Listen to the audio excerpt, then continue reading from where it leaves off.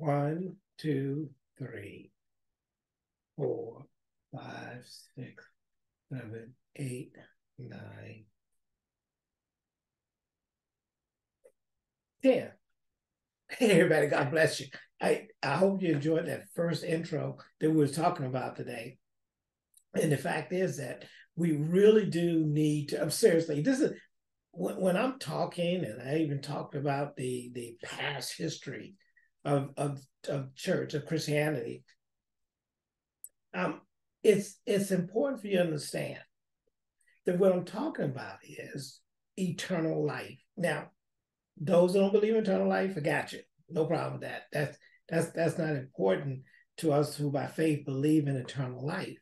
And the point I'm trying to say is those who believe in Christ and believe in eternal life, meaning heaven, and also the fact of hell, need to understand that there's the history of Christianity that indicates that the steal, kill, and destroy was granted to ministries or to the people of that want to be Christians to do the steal and kill and destroy, which is hate, torture, murder, rape. I mean, everything that the 10 Commandments tell them not to do, they were given permission by ministries. You'll see, and we talked about before, even the Catholic Church, when the Pope Nicholas V said, "Hey, these people are not covered by the grace of God. Go ahead and do everything you want to them, because they're not covered by the grace of God." The only problem with that is that you telling somebody, a believer, a human being, a creation of God, that it was okay to rape, murder, kill, enslave, and everything else to another human being, what God clearly told you, at least told the children of the Hebrews, because they're supposed to be the chosen people. And the fact is that it's really for all mankind in the end, especially as Christianity, Christ's teaching. You told them, based on the fact that that person is supposed to represent the body of Christ, to do the things, the works of the flesh, that is contrary to the teaching, the doctrine of Christ, contrary to the 10 Commandments of God. And people have all the way up to the 19th century, the 20th century, and took place in the 21st century of still hating, still wants to kill somebody, still can't stand somebody because of the mere color of their skin, protecting a stupid status that they believe is important to them. But they don't understand that if you think that the status of saying, I am better than these people because of my complexion, and therefore I'm going to do the things of the flesh, not understanding that that equals eternal death. It doesn't matter what you think. It doesn't matter how you feel. It doesn't matter if you think that the value of your status, and you're talking about, like black superiority or white superiority, and you believe that that's important, that means that your life, your eternal life is not important, and that you have chosen eternal death. And let me say about eternity. See, we live in this world, and that span of life that we have here compared to eternity doesn't compare. You're talking about a smidgen of a second within eternity. Let me understand. Let's say eternity is 1,000 years plus, but let's start with 1,000 years. And you only live, to most people, maybe 100. And that's the average lifespan is 70, 78, 75. So let's say less than 100. So you rather do the things of steal, kill, and destroy, knowing that almost 1,000 years of eternity will go beyond that smidget of time, and that you choose eternal death, meaning could disconnect from God for a status. Think about it. They have put a wool over your eyes. You know, the Bible said that the God is world blinded the minds to actually accept eternal death or eternal disconnect from God for a status. And I'm talking about especially people that are poor, for a status by people that's supposed to be more financially advanced above you. You know what I mean? They're in the millions or the billions. And they gave you a status that doesn't put food on your table, doesn't put money in your pocket, doesn't give you a new house, doesn't give you property. In most cases, you're barely making it, but you said, well, at least I'm better than some other people because of the color of their skin. And seriously, did that acceptance of man values more than the acceptance of God, your creator? And then in this case, we're talking about your Redeemer, Christ Jesus, Christ Yeshua, Christ, saying that what they're giving me is more valuable than what God gives me or have given me. In that case, in the case of eternal life, it's no different from Adam and Eve in the garden, where the devil gave them an offer of something that will make them have this knowledge of good and evil, to be like God, and forsaking all the things that God gave them in the garden, the protection, the comfort, the food, the feeding, everything that man needed in that garden was provided by God. And man, because he violated the commandment of God, listen to what I'm saying, people, I hope, because I was talking about your eternal life, because they went against the commandment of God, they were kicked out of the garden. And I'm telling you, said that when something, and the devil gave you something, the devil offered them something that God already given them, as far as the comfort, the glory, and everything else, the anointing, the connection to God. And I'm pretty sure in due time, in due season, all the understanding of knowledge of good and evil would have been given to man. But no, somebody put this shining object in front of you that you disobeyed. This is Eve, Adam and Eve. They disobeyed God and went against his commandment and were kicked out of the garden. Some of us who sit there and taking this shining object of saying you're going to be better than these people because of the color of their skin. You're going to be better than these people because you come from here. They come from somewhere else. You're better than these people because we say you're better than these people. We're not going to give you more money. We're not going to put food on your table. We're not going to give you a house. Matter of fact, you're going to be dirt poor as you were. Or you're going to be less than in an economic status. But I'm going to give you a social status. Social status doesn't feed you. But economic status gives you the ability to generate wealth. And that's the one that makes things happen, right? Resources that you have allows you to do different things.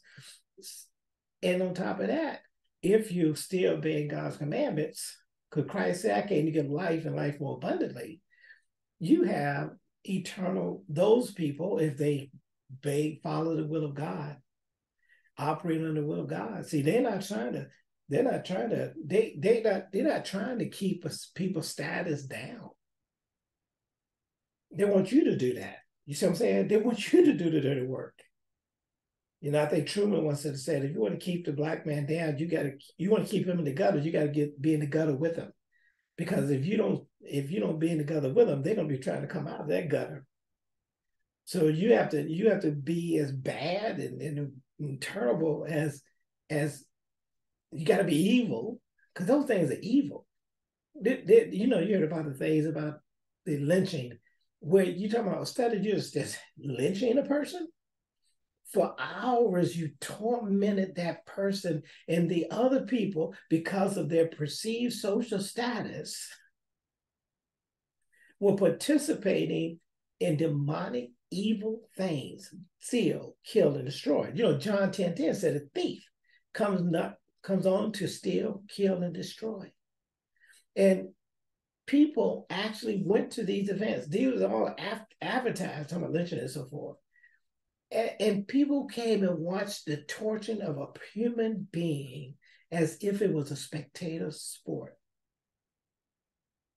Not understanding, because of the evil, because of the transgressions, their eternal life went into jeopardy. And some of you said, no, it didn't. Well, based on what scriptures are you saying that gives you the teaching of Christian? If you're going to be a Christian, that's what we're talking about, right? If you're going to be a Christian, what scripture that you will find that supports you given the right to steal, kill, and destroy? What scripture gives you the right to torture a human being, man, woman, or child, and say, I'm still doing Christ's will? You find it. You ask your pastor, you ask your mama, you ask your daddy, you ask them, what scripture are you standing on that allows me to operate in hate and murder and torture and discrimination and oppression and enslavement of another human being, that gives me that right to do that in order and still say that I'm going to heaven? You do that. Because I'm telling you something. You're not going to find the scripture. And you know you're not going to find the scripture. But you're holding a perceived status. Matter of fact, you're going out of your way to protect that perceived status, not understanding that God has given you a status of a royal priesthood, a holy nation, a peculiar people, called out of darkness into God's marvelous light, a status of a child of God. You give that all up for a human social status. I'm just telling you, please, because I'm concerned about your soul. Now, most of you sit there and think it's like, oh, well, I'm concerned about my social status. But what about your soul? What about your eternal life? I say, focus on eternal life. Don't focus on being with the devil. Don't let the devil be your father. Let God be your father. Instead of you sitting there doing something that is contrary to the will of God. So the status, and I'm sorry I talk so long, but it's more important to try to get the message across that I'm trying not to focus on your history and try to indoctrinate you to hate. I'm trying to focus on your indoctrination to have eternal life, the doctrine of Christ, the teaching of Christ. And so I put there and said in the summary, who convinced Christians to conform to the stealing, killing, destroying? Who told you to conform to that? And like I said, the scripture I'm using, John 10:10, the thief, the devil, comes to steal, kill, and destroy. But Christ came to give life and life more abundantly. Look that scripture up. And then look at it, Romans 12:2. It said, be not conformed to this world, but be ye transformed by the renewing of your mind. So this is what we're talking about at part.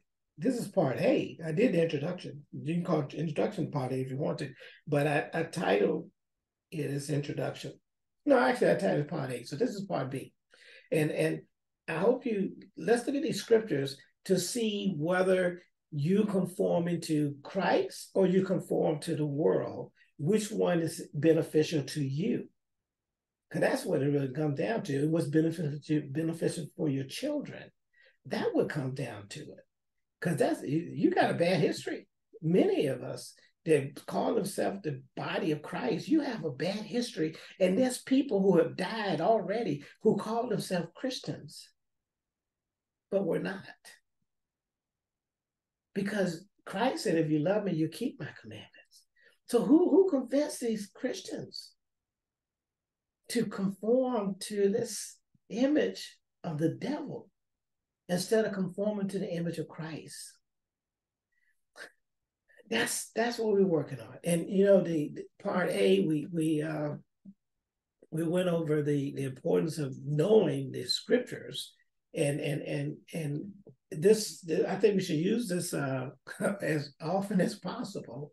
This research was done. It was a survey.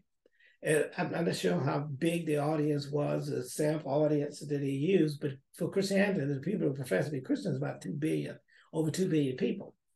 But of those 2 billion people, this survey took a sampling, and this sampling may or may not reflect.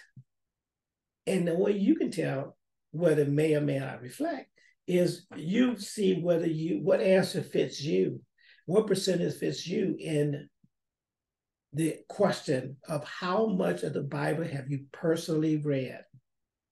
How much? And it says right here, 10% of that 2 billion, maybe, of this percentage point, is saying none of it, had never read the Bible. It says 30% only a few sentences in the Bible. Do you fit into the 13%? Do you fit into the 10%? 30%, the largest sampling, says several passages or stories that they have read. In most cases, those stories, and they may not even read them, they was told those stories that were probably done during children's school, Sunday school. Meaning, David and Goliath. I guarantee you, if you think about it, most people know the story of David and Goliath. Most people know the story of Samson. Most people do. Most people know about the story of Noah and the ark. To a degree, they know it. They may not have read it, but they heard it. Most may know the story about Jonah in the well, or the fish, or whatever that he swallows them up. Most people know about that. But they may have known about the Exodus story of the children of Israel, the Hebrews leaving Africa after being there for about 400 some years, leaving there and going to the promised land, which is just a few miles away. And it was still in Africa, on the continent of Africa. But the fact is, they may know some of those passages, but a lot of those passages, a lot of the examples, they don't know. And then it says 50%, at least half of the Bible. And I hope that half was the New Testament, because if you call yourself a Christian, you need to, and I'm encouraging you to read the Bible for yourself. 12% so almost all of it. So it's 12% almost all of it. 11% all of it. They read of the 2 billion professed Christians, 11% read all of the Bible. And then there's 9% read all of it more than once, 9%. And I'm probably putting out a challenge is for us, let's get this as Christians, the New Testament, that 90% of us have read it. Let's push that. I ask you to encourage people to do it as well. Read the New Testament, because that gives you the description of what a Christian is supposed to be. And so I encourage you to do that. But you ask that question for yourself. How much of the Bible have you personally read? And I think that's important for you to understand for yourself. Okay, so that's what we start off with. The last segment I did after using this chart and going over it, and it's an eye opener, and I hope you look at it. We did go over the Lord's Prayer. And the main focus I want to make sure we do, we talk about the Lord's Prayer, is verse 10, thy kingdom come, thy will be done. His will is his word. If you want to know the will of God instead of listening to people who lie and all those other things, you do read the scriptures for yourself. Read the New Testament for yourself. And encourage you to read the Old Testament, but definitely I need you, if you're going to profess to be a Christian, read the New Testament. Please, I'm asking you, as much as God told you to do it as well, read the scripture for yourself, the New Testament. You know, in 2 Timothy 2:15, it says, study to show yourself approved unto God, which is what you need to do, right? It's telling you, study to show yourself approved to God. I do also put in the fact, and also say, do it daily. Verse 11 says, give us this day our daily bread. The daily bread is the word of God. Once again, you want to feed your spirit man daily. And I put out before, I said, I recommend if you incorporate reading the scripture, at least one chapter a day, in conjunction with your prayer, you will end up reading the entire Bible over and over again. If you incorporate that as part of your prayer, pray in the morning and pray in the evening. This is how you read the entire Bible, one chapter a day. That's all people ask you to do. And you can meditate on that one chapter anyway. Instead of trying to, we don't want you just to read it. We want you to start letting it be revealed to you. Amen? I do want to put that in 1 Timothy in this slide here, 1 Timothy 2:4, who will have all men, talking about God, who will have all men to be saved. That's why we don't want to focus on some social status that tells you the right to harm, kill, abuse, and all those other things, and to teach your children to do the same. God's will is for all men to be saved. So you killing and torturing somebody, or trying to enslave somebody, or trying to discriminate against somebody, trying to oppress somebody, you're trying to oppress people that God wants saved. And if you don't think this, it's all people, read the back of the book, read Revelation, read chapter 7. It says all people, all nations, all tongues, all families is around the throne of God. So just think about the fact is, are you preparing yourself to be not around the throne of God because all these other people will be around the throne of God? A lot of people have been deceived, totally deceived, thinking that it's more valuable to be better than other people from your own mind, because you're not better. None of us are better than one another. But you can try to do it in your own mind, say you're better than somebody. And then the fact is, if you're better, you should be the one more in restraint than the other person. You shouldn't be a murderer or a stealer or a killer. You shouldn't be doing that. You should set the example, right? Don't you think so? Who set the example of going to some, in the past, going to some lynching as if it's a spectator sport and watch a human being be tortured for hours? Then you're going to burn them, then you're going to lynch them. And you say, what? That's Christ? That's John 3:16, where God so loved the world? That you saying is that, no, and I heard some people even try to argue against that. Oh, he ain't loved the world, he just loved a certain people. He only lived one world, or whatever you want to call it. And don't understand is God loves all of us. He loves you. And even the history that we have, we can repent. The people who died. They died in their sin, they died in their hate, and judgment has been given to them. You can't change that. But you can change you. You can change you.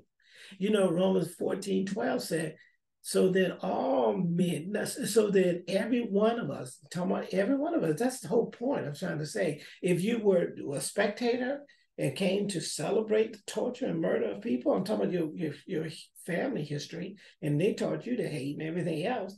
But if you went there, and the scriptures clearly said in Romans 12:14, so we're talking about going forward, so that every one of us shall give an account of himself to God.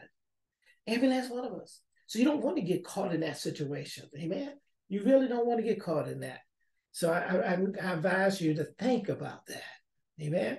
And then, so the next slide that we'll cover is the left-hand side of the slide is talking about the crusade and the atrocities that occurred in the crusade, where the Catholic Church sent the Templar to invade and take the kingdom of God by force to put it into Christendom. And they invaded. That's where the Arabs look at this today, call you crusader. That's what Bin Laden was talking about, the crusaders. Invading, they murdered, they raped, they killed, they did all kinds of bad things, and they were defeated. I think they did it like 3 times. They were successful eventually, and then they still couldn't hold it. Because it's like, you can't hold something like that unless you really want all Christians to have went and lived that area. And that's what was going to happen. People won't go in there, right? So they couldn't hold it. They were outnumbered, eventually fell. But they were doing it, translated, I think, was doing it in the name of God. But I just want to read this and we'll close out for part B. Is Jeremiah 17:5. And then we'll pick it up in part C a little bit and go over it a little bit. But it says, thus says the Lord, cursed be the man that trusteth in man and maketh flesh his arms, and whose heart departs from the Lord. For he shall be like the heath in the desert, and shall not see when good cometh, but shall inhabit the parched places in the wilderness, and his salt land, and not inhabit it. Blessed is the man that trusteth in the Lord, and whose hope the Lord is. For he shall be as a tree planted by the waters, and that spreadeth out her roots by the river, and shall not see when he cometh. But her leaves shall be green, and shall not be careful in the year of drought, neither shall cease from yielding fruit. See, verse 9, the heart, we're talking about the heart of man, is deceitful above all things and desperately wicked. Who can know it? I, the Lord, this is God saying that I, the Lord, searches the heart. Your heart, if your heart is evil, your heart is dark, if your heart has steal, kill, and destroy in it, he searches, he sees that in your heart. He said, I will try the reins and will give every man according to his way and according to the fruits of his doing. God is going to look, that's what I'm saying. The people of wealth, the people period, has deceived people to do and conform to steal, kill, and destroy. And God is saying, you're gonna give account for that. And he's gonna look in your heart. You can sit there, and I don't care if you think that your righteousness is based on the color of your skin, or your righteousness is based on you professing that Christ is Lord. In reality, your flesh will not save you. You know, Romans said, in my flesh dwelleth no good thing. He didn't say whether it's a white flesh or black flesh or anything. He said flesh. There's no good thing.